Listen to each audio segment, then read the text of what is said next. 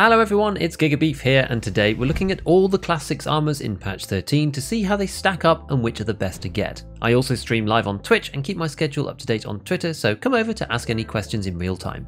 So patch 13 didn't give us any new Class 6 armors, but the various stat changes have reshuffled the priority a little bit. There are 7 Class 6 armors overall, and I've listed them here in order of effective durability. If you're unsure about the concept of effective durability, I now have a dedicated video for armor mechanics that explains everything that you could want to know, which you can watch first and come back afterwards.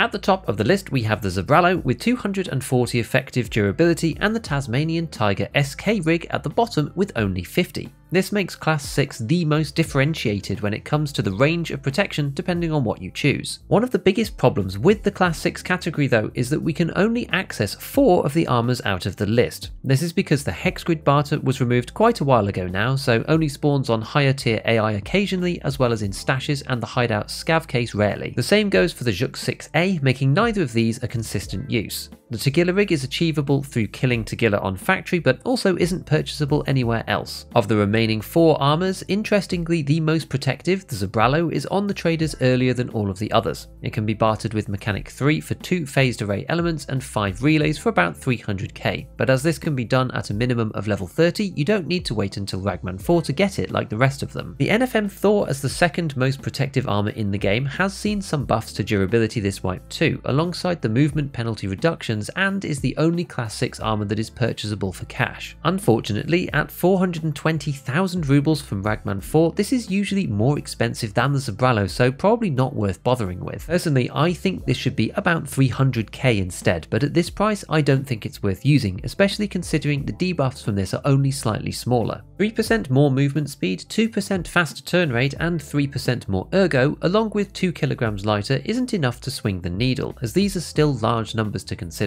If you can manage with minus 14% move speed, then minus 17% is probably also fine in return for a cheaper price and 1/3 more durability. Both the Zabralo and the Thor give you arms protection, which is normally considered bad, but because of the extreme durability of both of these armors, I think this is the one place where you can consider it and it can actually be good. Next we have the Slick, which is often regarded as the meta Class 6 because of low debuffs, high protection, and thorax only. Although thorax only protection can be dangerous against shotguns and other flesh damage weapons, the benefit of stomach hits not removing durability from the chest can be an advantage. This is especially true if you are playing against conventional PMCs using min-max PvP cartridges such as M855A1 and 762BP. After the buffs that we've seen this wipe, this now only has a minus 5% move speed with turn and ergo penalties basically non-existent. However, it was made heavier at some point in time to 9.7 kilos, so it's not the lightest of all the armors. Economically too, the Slick is extremely expensive. The Ragman 4 barter requires 3 trooper armors, which are hard to find under 100k, as well as 6 Kajura and 6 Aramid, totaling somewhere around 470 to 500,000 rubles. I do often see people in this situation saying, well, I can craft the Kajura myself as well as the Aramid, so it doesn't cost as much as using the market, but this is missing the point, as those find in raid craft outputs could have been sold and the money could have been used to buy something else. It doesn't actually make any difference. More simply put, for argument's sake, if Kajura sold for 1 million rubles on the flea market, you wouldn't use them for the Slick barter. You'd sell them and you'd buy a different piece of armor instead.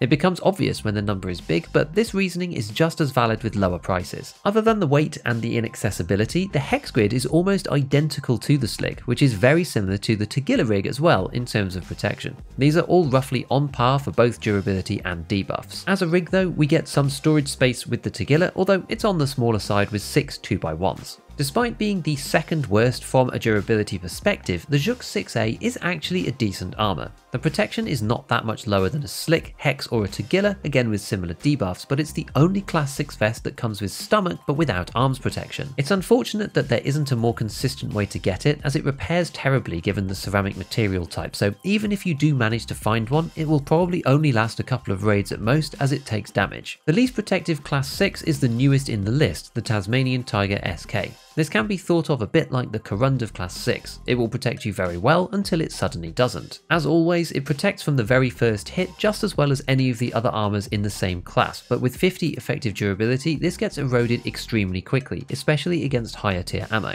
One thing to bear in mind is that 50 effective durability here at Class 6 isn't equal to 50 at Class 5 or Class 4, and it's in fact a lot better because the armor damage from bullets is lower against higher classes, so that effective durability ends up going further. That said, it is still pretty low, but depending on what you want to use it for, this can be enough. While it's not the best at close range slugging matches, its low debuffs and low weight can allow you to stay below the overweight threshold, which is perfect for shoot and scoot sniping and DMR playstyles. With the cost being so low at around 130k due to the strange stuffed toys barter that you have to do for it with Ragman 4, it is certainly a good choice if you were going to wear something like a Corund instead and you have access to it on the trader. For a tiny bit of extra money, this is a solid upgrade on the budget Class 5 armors. To put it in context, against 762 BP, you can survive 3 thorax shots 2/3 of the time. After shot 2, the armor is practically useless, but because the blunt damage is low enough, shot 3 still won't kill you as the total stays under 85 HP. This is a pretty big deal in general, as 762 BP has a decent chance of 2-shotting Class 5 armors, ranging from 50% of the time versus the Corund and the Gazelle to 35% of the time against the most powerful one, the Redoute T5. It's clear to see that in this case, the value of a cheap Class 6 can't be underestimated. So next up, go and check out my deep dive on the Zabralo, where I showcase it in some raids and why I think it could be the meta this patch. Otherwise, as usual, a big shout out to all my patrons, hit all the buttons if you enjoyed the video, and as always, have fun in your raids.